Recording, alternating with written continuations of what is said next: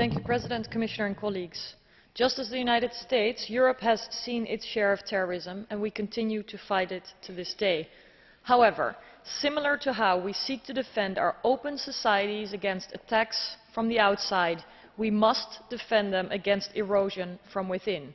Security and freedom are no zero-sum game. The America we value as a partner, as an ally, betrays its constitution by compromising basic principles such as the presumption of innocence and human rights in general.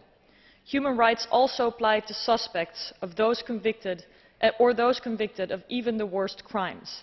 It is those values that distinguish open societies from closed ones. The National Defense Authorization Act marks a low point in American history. Indefinite detention without trial? If it would happen in, say, Egypt, the US would rightfully so be the first to criticize.